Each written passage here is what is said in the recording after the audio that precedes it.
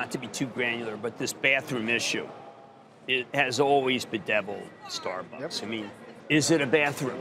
Is it a place to buy and then get to use the bathroom? And the discretion, I think that the video camera was very damning because it seemed like, wow, did someone just call in what would look like? I mean, if you had a robbery, would you have that many police coming in?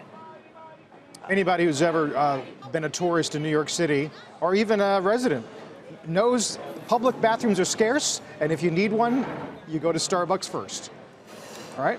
Well, look, I'm a big customer of a particular drugstore down the block.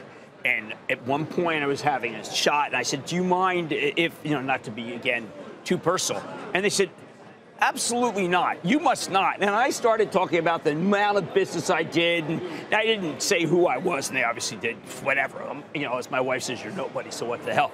But it was like, are you kidding me? So, I mean, I think there is a natural tension. But you also, I think, kind of know the rules, most people.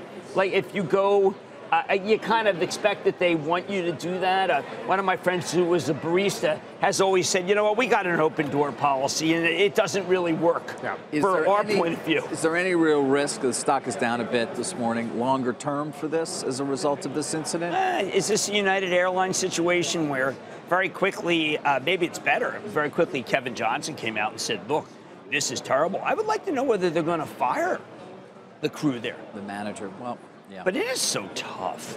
I'm not saying it's great to, look, I hate what they did. I'm saying the policy is tough.